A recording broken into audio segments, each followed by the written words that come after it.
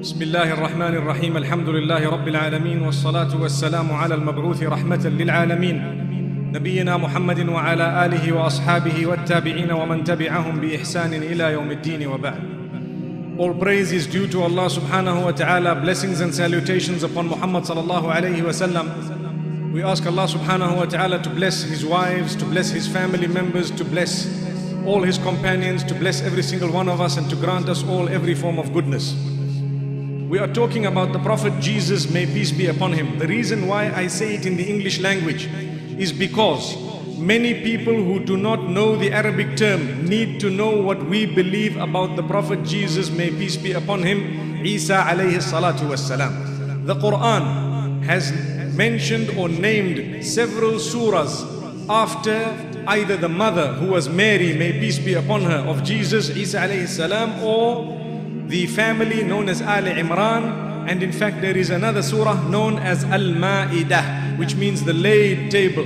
And that laid tablecloth is connected to what Isa alayhi salatu wasalam brought from Allah subhanahu wa ta'ala. So there are many such surahs in the Quran and chapters in the Quran. We need to thank Allah subhanahu wa ta'ala that He has given us the truth.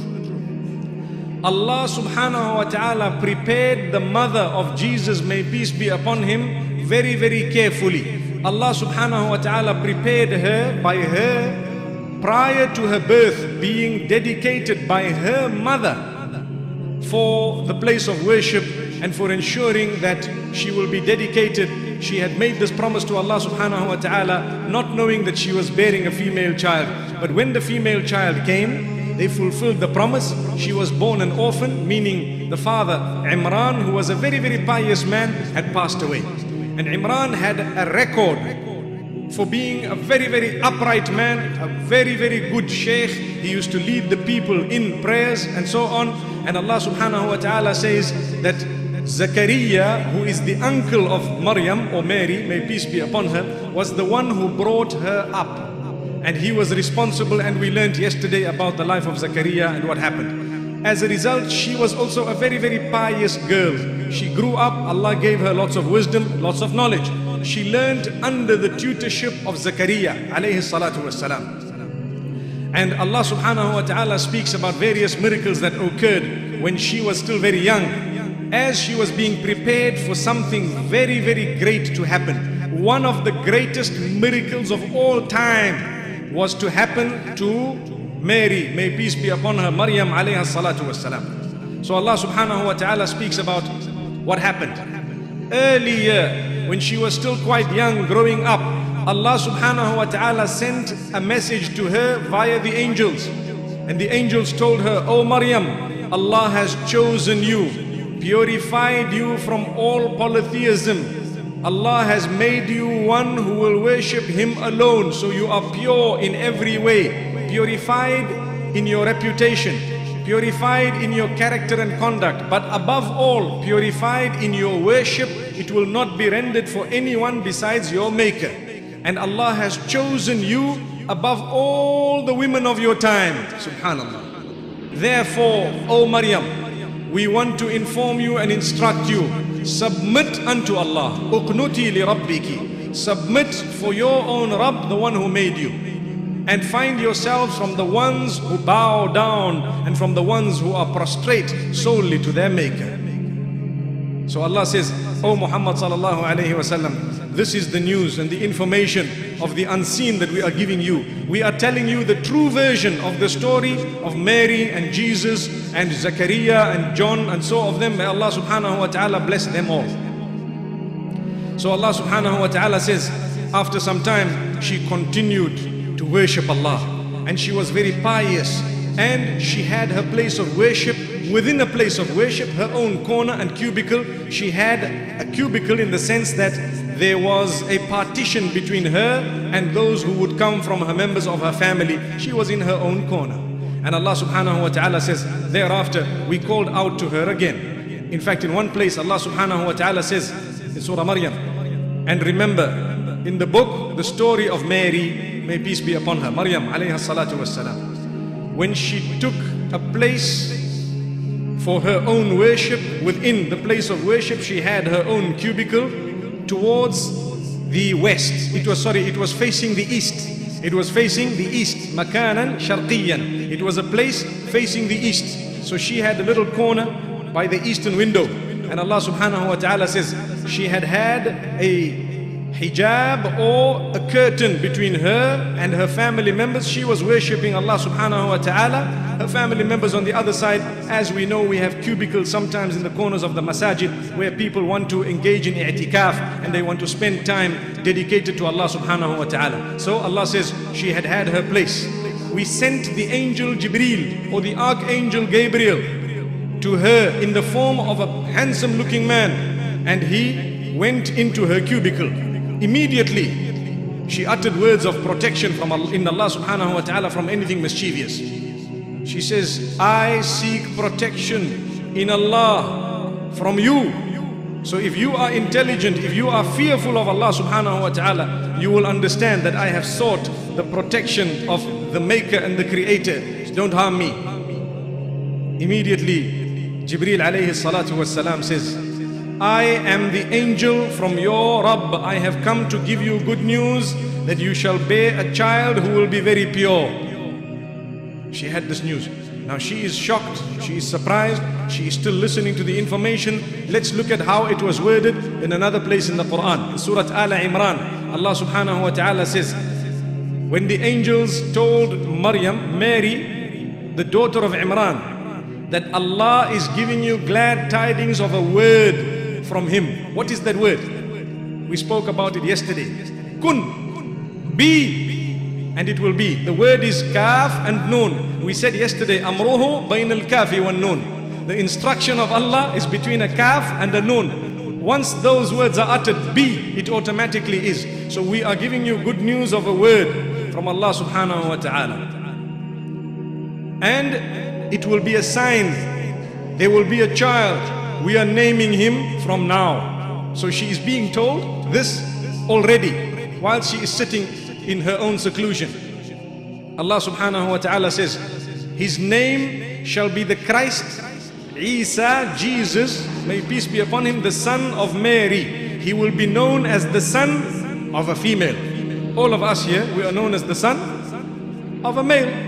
In the sense that you are called Abdullah, your father is Abdurrahman, you are Abdullah ibn Abdurrahman. You are Abdullah, the son of Abdurrahman.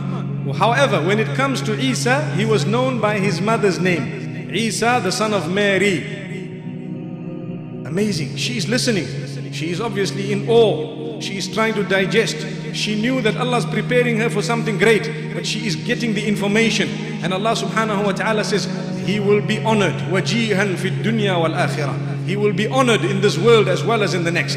Very honored man. And he will be from amongst those very close to Allah in the life after.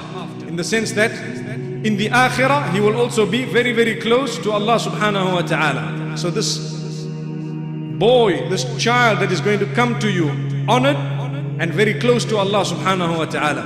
And he will be speaking to people from the cradle. So she is being told this already in advance. He will be speaking to people from the cradle as well as later on when he is aged. And he is from amongst those who will be pious. He will be very pious. And Allah subhanahu wa ta'ala says, Maryam alayha salatu wassalam, she heard this news. And she understood it very carefully. Before she knew it, already Jibreel alayhi salam had blown what Allah subhanahu wa ta'ala had instructed him to blow. And she had conceived. She already had the child in her belly, in her womb. Now she is surprised. Firstly, she is clean. She is a virgin, not married in any way. No form of mischievous. She was never ever immoral, immodest, not at all. She was dedicated. She barely came out of the place of worship unless for necessity.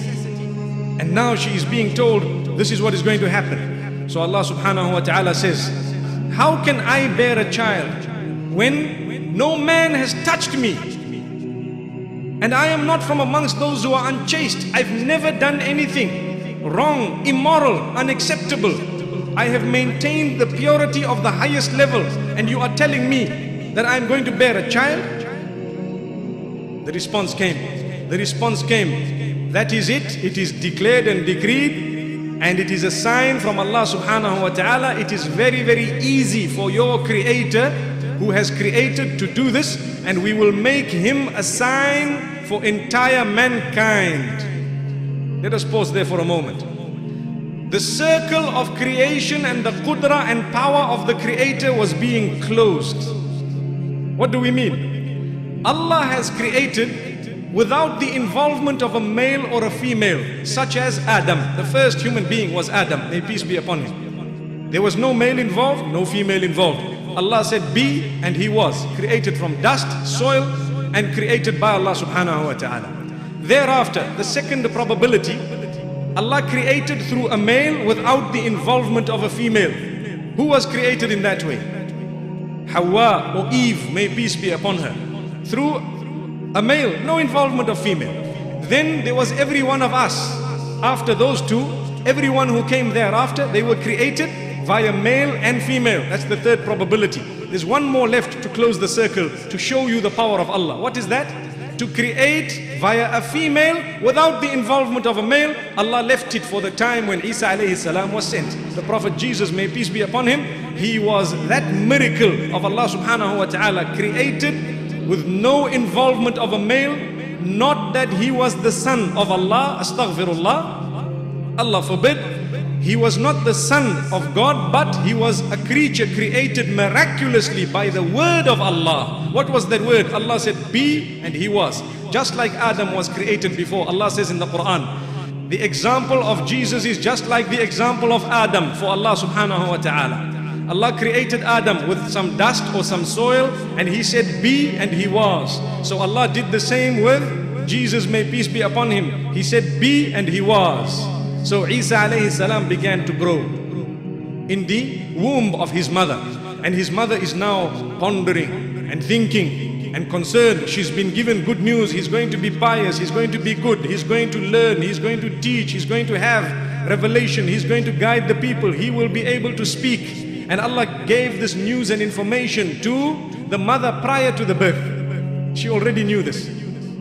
And he is going to be able to speak to people from the cradle as well as later on. So from the very early days, he was going to be able to speak to people. Now, Maryam alayha salatu wassalam, Allah subhanahu wa ta'ala makes mention of this. And Allah says, she held this child to a place, a little bit of a distance from where she was. She was in Jerusalem. She decided to go to Bethlehem, Bethlehem. She decided to go to Bethlehem.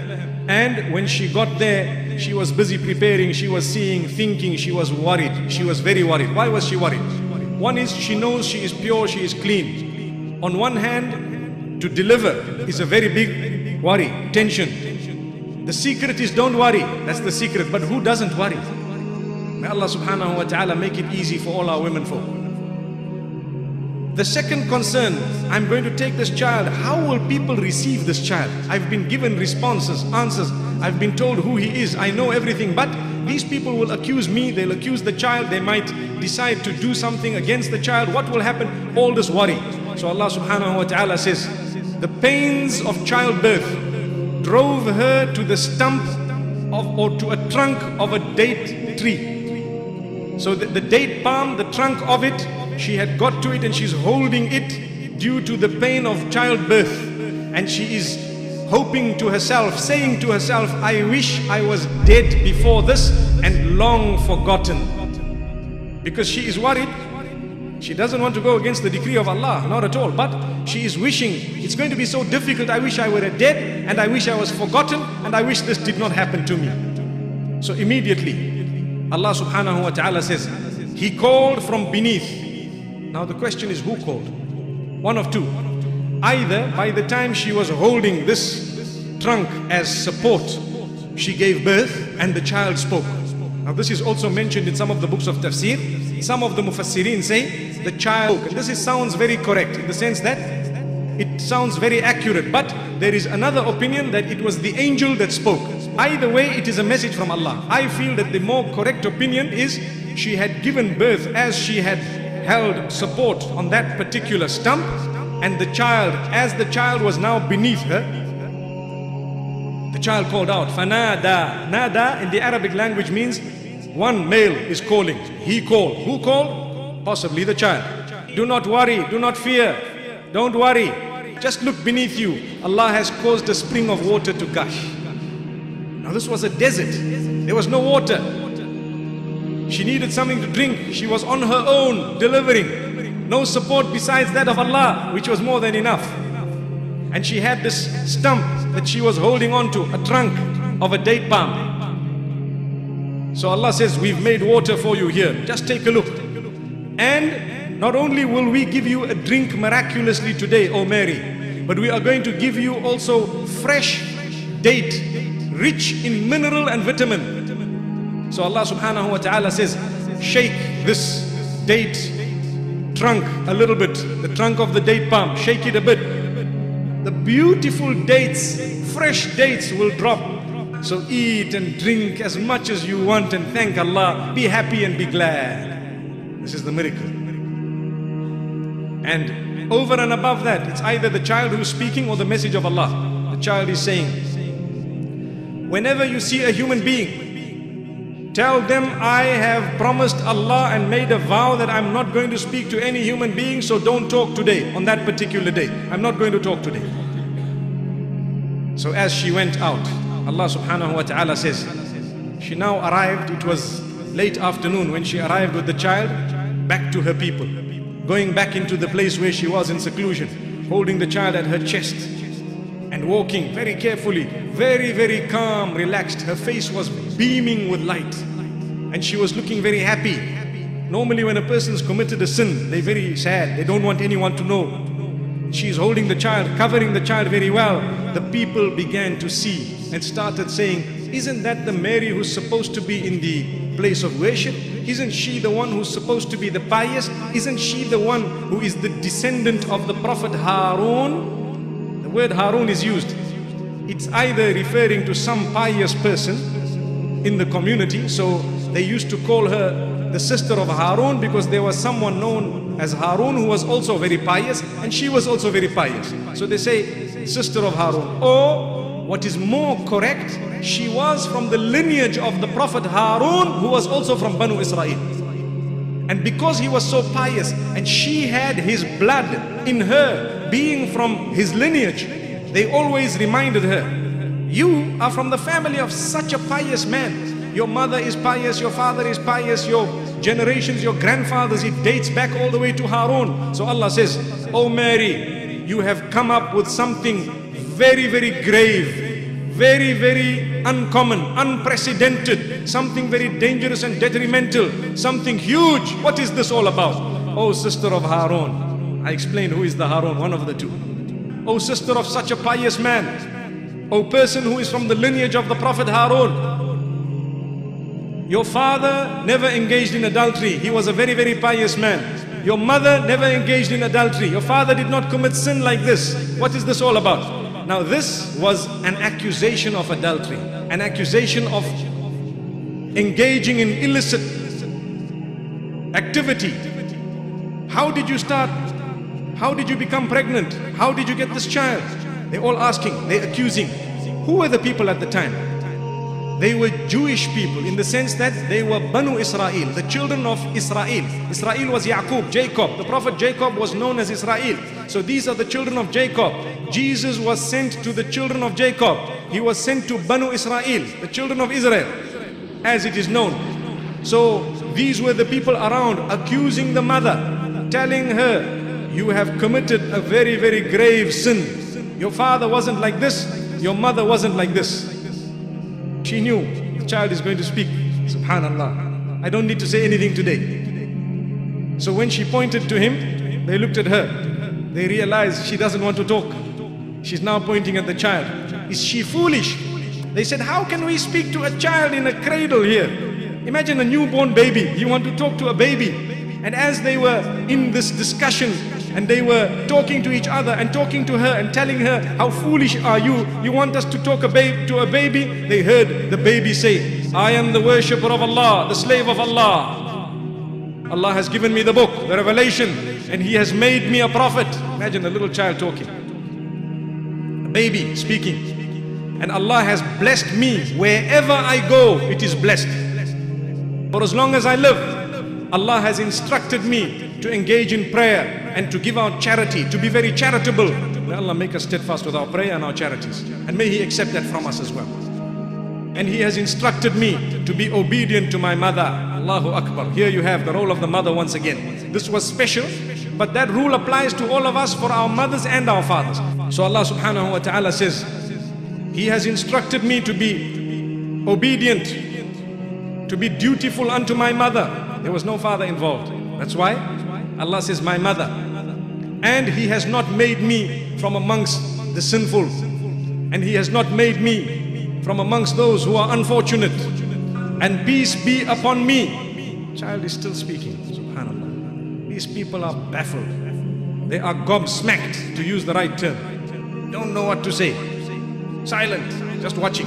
He's saying, may peace be upon me. The day I was born, the day I shall die, the day I will be resurrected. May the peace of Allah be upon me. He is speaking. They are shocked. So how do they react? These were priests. These were rabbis. These were people who used to teach the religion, watching. They had just accused someone of adultery. And what happened? As they are watching, they are looking, they are hearing. There is no ways this is magic. There is no ways this is anything but a miracle. There is no ways this is anything but a sign from Allah the Creator. It is miraculous. They know the piety of this woman. They know the family. They know everything. They can see she's not worried. They can see the miracle child. They can see everything. But they are worried that if we now acknowledge this child, they are thinking future. This child is going to take the carpet from beneath our feet, pull it. And what will happen? We won't have leadership anymore. Nobody's going to follow us anymore.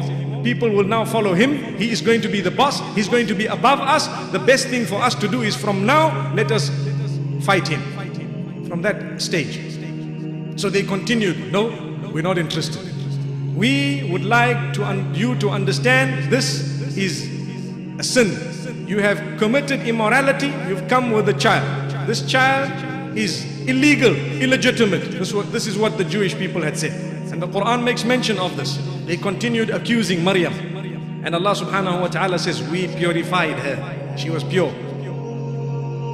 And they continued accusing. In the meantime, she had gone back to the place of worship, and mention is not made of the detail of how the child grew up, but the child grew up. And later on, Allah subhanahu wa ta'ala speaks about what happened to Isa alayhi salam. Before we get there, let's make mention of something important. There are people whom Allah subhanahu wa ta'ala says have started calling this young boy the Son of God. Why was this? This was because they didn't see the Father. To them there was no Father. So when they were told this is a miracle from Allah, they said, well, that is the Son of Allah. And they started saying, this is the Son of Allah. So Allah subhanahu wa ta'ala says, nay, it is not befitting for the Creator to take a son, to have a begotten son. It is blaspheme to relate to the Creator, who only needs to say be, and anything He wants to make is created automatically. It is blasphemous to relate to Him, to say He has a begotten son. May Allah safeguard us from such blasphemy. Na'udhu billah. So in Islam we believe to say that the God Almighty has a son is blasphemous. The Quran speaks about how sick that blasphemy is. And the Quran says, how can they say that Allah, the most merciful, has a son? And it is not befitting for the most merciful to have a son. Allah says, this statement is so blasphemous that the skies want to tear apart. And the earth wants to explode, and the mountains want to fall prostrate to Allah subhanahu wa ta'ala because of the severity and seriousness of such a dangerous statement against the Maker Himself. So even the creation of Allah are bearing witness that Allah subhanahu wa ta'ala has not taken a son, and they are agitated at the fact that people are saying this. Yes, He did not have a father, but Adam neither had a father nor a mother, and Eve neither had, meaning Eve did not have a mother, meaning we cannot even call Adam the father. She was also created miraculously. And when it comes to Jesus, may peace be upon him, he did not have a father. That's what the Quran says. But You cannot say the Son of Allah and the begotten. The word beget is so blasphemous. If you have to check the meaning of it in the Oxford Dictionary, you'd probably hide your face. May Allah protect us. How can we say that for the maker of the universe? He doesn't need that. He is powerful. We believe the maker only needs to say be, and it is. May Allah subhanahu wa ta'ala grant us goodness. So this is a very powerful statement. Allah says, as this child grew, the same things Allah had promised the mother, he got. What did he get? Al-Kitaba. He got the book, the revelation, Al-Hikmata. Allah gave him wisdom, and Allah gave him prophethood, and Allah gave him the Torah. He knew the Torah off by heart. Remember, he met the Prophet John, may peace be upon him, Yahya alayhi salam. It is reported that there was a discussion between the two of them at one stage. And Isa alayhi salam, Jesus may peace be upon him, tells Yahya in one narration that you should pray for me. So Yahya alayhi salam says to him that no, you should pray for me. So he says, no, you are better than me. He says, what do you mean I am better than you? So Yahya, or John may peace be upon him, says to Isa, or to Jesus here, he says, you declared peace upon yourself. The Creator declared peace upon you, and you said, may peace be upon me. And in my case, Allah is saying that may peace be upon him. So it goes back to Isa. Jesus, may peace be upon him, says, well, in your case Allah declared the peace, in my case I declared it myself. So this was just a discussion, because Yahya, the same thing happened. He also, Allah subhanahu wa ta'ala says, we granted him as a child to Zakaria after a long time. Remember, these two were cousins, and Allah subhanahu wa ta'ala says that we have blessed him, we have granted him peace and salam and so on. And this, in the case of Isa alayhi salam, he speaks about himself. I am blessed, I am the one who shall remain in peace, and so on. So Allah subhanahu wa ta'ala very interestingly uses the word salam. Salam refers to peace, and we all use that term as well. May peace be upon you. We use the word assalamu alaikum. May peace be upon all of us. That is the word we normally use. And the peace also means no harm shall reach him. We're going to need that in a few moments when we come to how they tried to murder him. No harm shall reach Jesus, not at all. He is a miracle of Allah. He is the word of Allah. The ruh, the soul, was blown by the word of Allah subhanahu wa ta'ala. So Allah subhanahu wa ta'ala says, he got the Torah, he got the goodness, he started preaching. And as he started preaching, he always told the people, our maker, the one we worship, the supreme, Allah is the one who made us. He is my Rabb and he is your Rabb. My maker, your maker. The one who protects me, the one who protects you. The one who provides for me, the one who provides for you. So worship him alone and nobody else. This was the message of Jesus. May Allah subhanahu wa ta'ala's peace be upon him, and may peace be upon all of us as well. So when we worship, who do we worship? And this is the beauty of Islam. We say Islam is a religion that has no risk. We do not worship a person, nor do we worship a stone, nor do we worship a stick, nor do we worship a prophet, nor do we worship a grave, nothing. We worship whoever made me. That's who I worship. That is what all the messengers said. We need to turn the pages of the Quran. We will shiver when we come to see every messenger came with exactly the same message when it comes to belief. The belief was all the same. They taught, worship the one who made you, no one else. So when we Muslims, when we bow down or we put our heads on the ground, a lot of people think we might be worshipping a black box in Mecca. Some people think we're worshipping the Prophet Muhammad. Some people think we're worshipping this and that. No, we are worshipping the one who made us. That is the one for whom I put my head on the ground. This is why Islam is the fastest growing religion in the world. Because everyone is fed up of worshipping things, of worshipping wealth, worshipping people, going through Allah via the priest and via the church and via this and via a person and via someone else who's an archbishop or whoever else. In Islam, no confession to nobody. You confess to your maker in the darkest hour of the night. Oh my maker, I have done wrong. I admit my error. I regret it. I seek your forgiveness and I won't do it again. Those 4 conditions, your sin is wiped out. May Allah wipe out our sins. Allahumma innaka afuwun tuhibbul afwa fa'fu anna. Oh Allah, you are most forgiving. You love to forgive, so forgive us. That is a powerful dua we should be making on a night like this. So we have Isa alayhi salatu wassalam. Allah subhanahu wa ta'ala says he began to call the people. He was so compassionate. He was such a beautiful man. He was so loving. He spoke to people with so much love and passion. He really wanted them to earn paradise. And he was such a beautiful human being. Not only was he a person who was very good looking, but at the same time, calm, relaxed individual with qualities that were super, subhanallah. And he was brought up in a beautiful, fantastic manner with the Torah. And on top of it, Allah revealed the Injil to him. The Injil meaning the Bible was revealed to Isa. We know that the Bibles that are in the hands of the people today, they themselves are disputing as to which is the correct version. So I normally say, please solve your mess and your problem amongst yourselves. When you have one version, come to us, we'll then look into it. But until the time you don't have one version, how can you come and preach it to us? We have one Quran, no two versions. We are preaching it to you. We stand on a higher position. May Allah subhanahu wa ta'ala grant us goodness. We believe in Jesus. You cannot be a Muslim if you don't believe in Jesus, may peace be upon him. But we believe the truth. We don't blaspheme anyone. I made mention of it yesterday and the previous day. The minute you hear a narration blaspheming any messenger of Allah, you throw it out of the window. We don't need it, we don't want it, we don't even want to hear it. No matter where it has come from. May Allah subhanahu wa ta'ala grant us protection. So Allah subhanahu wa ta'ala says, when Isa alayhi salam noticed that these people are all disbelieving, no one wants to accept my message, he uttered a word. He asked a question. Who is going to be from amongst the helpers of Allah? Who wants to help the cause of their maker? So there were a certain number of people. Some narrations say 17 people, but the bulk of narrations say there were 12 people who came forth and they said, Allah says, the Hawariyun, the disciples.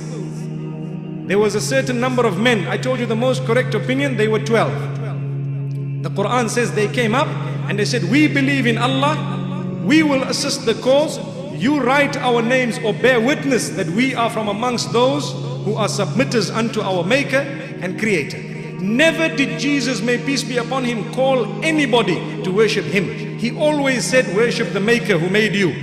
And he always came up with the statements that were very clear cut. We ask Allah subhanahu wa ta'ala to grant us a deeper understanding. So Allah subhanahu wa ta'ala makes mention of some of the miracles that were granted to the Prophet Jesus, may peace be upon him. What were these miracles? Allah says, and Allah subhanahu wa ta'ala sent him as a messenger to Banu Israel. Banu Israel meaning the Jewish people. When he came, they split into two. There was a group that accepted him as a messenger, and a group that rejected him as a messenger, and they began or they continued to say that this is an illegitimate child born outside of wedlock. May Allah protect us. So those who accepted his message were known as Nasara. Nasara meaning Christians. Those who accepted Jesus Christ. And those who did not, they remained Jewish. But according to us, the Prophet of the time is who you are supposed to be behind. So if we were alive at the time of Jesus, what were we supposed to have been? Followers of Jesus. If we were alive at the time of Moses, may peace be upon him, who were we supposed to have followed? Prophet Moses. And if we are now here at the time of Muhammad sallallahu alayhi wasallam, who are we supposed to be following? Muhammad sallallahu alayhi wasallam. So we have Musa, we have Isa, and we have Muhammad sallallahu alayhi wasallam, may peace be upon all of them. But the Jews stop at Musa alayhi salam. The peak of their era was the time of Solomon, Sulaiman alayhi salam. The Quran speaks about it. We spoke about it too here a few days ago. And when it comes to the Christians, the peak of their era was the time of Jesus, Isa alayhi salam. They don't accept any messenger thereafter. They say he was, na'udhu billah, God or the Son of God or a party or a part of a Trinity. Islam rejects all that. Islam says no, he was an upright messenger who came with miracles from Allah subhanahu wa ta'ala. His birth was a miracle, and at that time there was medicine was at its peak. Medicine was at its peak. So what happened? You find many people who were sick, and the doctors came in, and the doctors were regarded as top people who could cure. But there were certain sicknesses that could not be cured. So Allah subhanahu wa ta'ala says, Isa alayhi salam came with the following miracles. Isa alayhi salam speaking when he was a child, but it happened later on. He made a bird-like statue of clay and blew in it, suddenly it developed wings and flew off as a real bird. That's what the Quran says. That was a miracle given to the Prophet Isa, Jesus may peace be upon him. He would make something out of clay, image of a bird, blow into it, it would fly off as a real bird. So Allah subhanahu wa ta'ala says, three things are mentioned in this part of the verse. He was given the miracle by the power of Allah. This is not him. He says this is done by the leave of Allah, by the permission of Allah. Allah gives. All the prophets, whatever they had was from Allah by the permission of Allah subhanahu wa ta'ala. So he says, Allah gave me the permission to do this to a bird. Secondly, those who were born blind, when he wiped his hand over their eyes, rubbed slightly, they began to see, they opened their eyes. This was not, we spoke about miracles a few days ago, of nowadays, where people use the jinn to cure people. This was a miracle of a prophet. There is a difference between the miracle of a prophet and something that is unacceptable. May Allah subhanahu wa ta'ala grant us light so that we can see. And may Allah grant us eyesight. Some people have sight, but they don't see the signs of Allah. They are blinded to them. So here Allah is saying, He had this miracle. Jesus, may peace be upon him, could cure people who were born blind. That is what the Quran says. And the Quran says over and above that, when people had the disease of leprosy, the lepers, He would touch them and they would be cured. Their skin would return as pure as ever, as clean as ever, as healthy as ever. And on top of that, one of the biggest miracles that he had, after a person had died, he could go there and bring them back to life by the will of Allah. And this is mentioned in the Quran. And he says, it is not from me, it is from my Maker. Allahu Akbar. This is given to me by the power of Allah. Why? Because the doctors used to say that they can prolong the life of people. So Allah says, hang on, you think you can prolong the life of people? Let them die, we will bring them back to life. Subhanallah. So he was one step higher. All those who wanted to see, they knew this is not medicine, this is no joke, this is no coincidence, this is something from the Maker himself. Nobody can give life to the dead besides Allah subhanahu wa ta'ala. So these were some of the miracles that happened. Isa alayhi salatu wassalam. Now let's get to another point. Allah subhanahu wa ta'ala says that Isa alayhi salam, Jesus may peace be upon him, instructed his disciples to fast for a month. And they fasted. And when they fasted, they now said, you know, we all have fasted, mashallah, for a month. And we all would like goodness. Allah says, you finish the prescribed time, you praise Allah, declare His greatness for what He has given you, thank Allah subhanahu wa ta'ala, and in order that you may be thankful, Allah has given you the day of Eid. The day of Eid is a day of happiness. So here, the disciples asked him, listen to what Allah says, Oh Jesus, oh Isa, we want you to bring forth, is it possible for your Rabb to bring forth a laid tablecloth? A laid tablecloth from heaven for us? We fasted the whole month. Now we need something from Allah. So Isa alayhi salam, Allah says, He said, be fearful of Allah. If you are true believers, be fearful of Allah subhanahu wa ta'ala. They continued asking. They said, no, we don't mean bad. We are believers. But we would like it for a reason. Here's the reason. We want to eat from it. Some food from heaven. We want to eat from it. So they said, we want to eat from it. We want our hearts to be more at ease that really it is true. What we have asked you, you have brought it for us. We will believe, we will be the witnesses, and so on. Now it is reported that some of these disciples, their belief within their heart was not very strong. They were still a little bit shaky because the whole community was against them. And the community didn't want. A lot of them were on the side of those who had rejected the Prophet Jesus, may peace be upon him. So Allah subhanahu wa ta'ala says, in fact these people continued. Isa alayhi salam made a dua. Jesus, may peace be upon him, supplicated his creator. And he says, oh my Maker, send for us a laid tablecloth of food so that it can come to us as a point of happiness, a day of joy, so that the first and the last of us can all eat from it. Let it be a sign, and it will be a sign for those who are here. So Allah subhanahu wa ta'ala says, Okay, I'm sending it to you. Here it comes. Subhanallah. The tablecloth, Allah says, we have laid it completely and we're sending it down. If after I send that laid tablecloth and you have all enjoyed the food and seen what it was all about, then if anyone still disbelieves, I will punish him a severe punishment. Let him know that. So Allah sent the laid tablecloth. MashaAllah, it is reported that they ate. Whether or not it was the Last Supper, Allah knows best. But they ate, you know, in the Testaments they speak of a Last Supper. Whether or not it was that, Allah knows best. But they ate, and it is reported that so many people ate. The food was not depleted. This was a sign, it was a miracle. Thousands of people, according to some narrations. And Allah subhanahu wa ta'ala speaks of this in the Quran. Now, after this, Allah subhanahu wa ta'ala makes mention of something that happened to the Prophet Jesus, may peace be upon him. The people began to get fed up of him because he was taking away their popularity. Those who were supposedly religious, those who had followers, their followers were now slowly talking about this messenger who came with this miracle, that miracle. He was the talk of the town. That created jealousy in the hearts of some of these people who had rejected him. So they hatched a plan. What was the plan? They went to the king of the time and they told him, there is a man called Jesus of Bethlehem. This Jesus, Isa alayhi salam, he is saying this and saying that, and his eyes are on your kingdom. He wants your seat. In fact, he is going around saying he is the king. Now this is blasphemy. This is incorrect. Lies, jealousy, a plan and a ploy.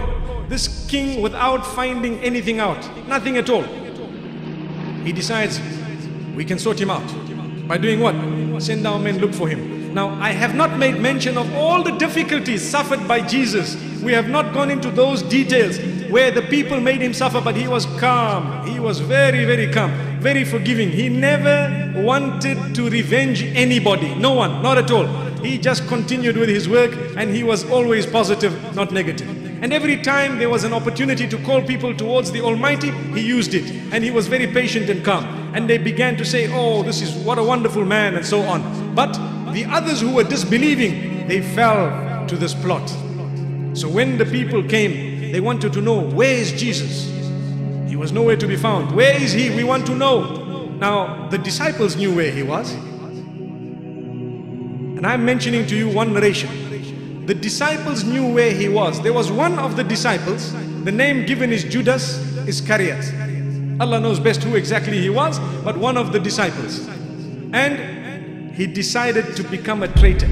In fact, Shaitan overtook him. The devil overtook him, and he led the men of this king and the Jewish people who were behind wanting to murder Jesus, may peace be upon him, to the room where he was.